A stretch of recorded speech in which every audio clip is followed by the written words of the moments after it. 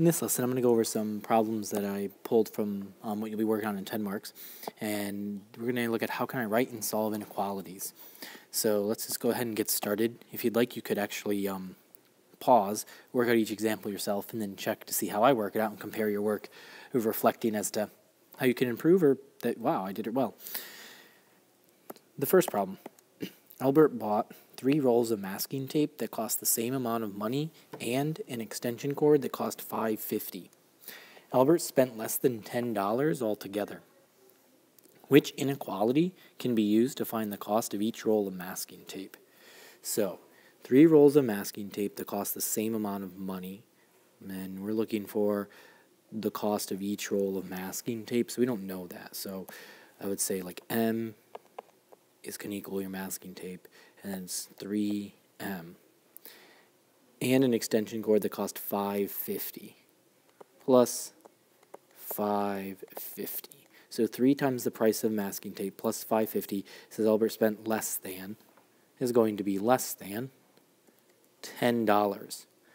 So which inequality? So you would first look for this. 3M plus $5.50 is less than 10. And I see that here. No, this says minus. This says greater than. And this says minus and greater than. So those 3 are wrong, and I would choose this one. The other thing you might look is it might actually, maybe take a step from here and could do something like this.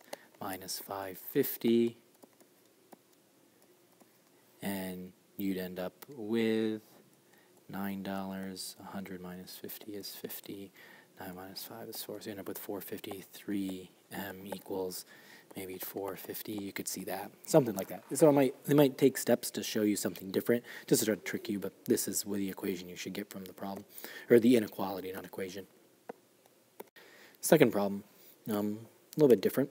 List all of the integer values of x that are part of the solution set for the following inequality. -9 is less than or equal to x, which is less than or equal to -7. I like to think of a number line for this one because it's not too many that we're going to have to list. You'd have -9, and that would be included, so I'm going to, that's because it says or equal to. Then you have -8, and then you have -7, and that's the end of it. And that's also included, and it's equal to. And it's all the numbers in between. X is somewhere between there. So all it says, list the integer values, so that would be -9, comma, and you want to enter them just like this. -8, comma, -7. And then you would be done, and you would have entered in the answer. And one more problem to go over. All right. Determine whether the graphs correctly represent the solution set of the inequality that it's paired with. So these ones might be a little hard to see. I'll zoom in. Basically, you're just going to check a box, yes or no, if it correctly represents it. So the first one I look at is x is less than 2. Since I can actually write on here, I would go to 2, and there should be a circle there, and it should not be filled in. And then less than means everything to the left of it, and that's exactly what's here. So yes, that one is correct. Slide over so we can see the no. All right. The next one, x is less than -2. So I come here and I see it should be at -2, but I see it's a solid circle, and it shouldn't be a solid, it should be an open circle, and it's at +2, not -2, and then it should go this way. So this would be the correct graph. This is the wrong graph, so no. X is greater than 2. So here is 2.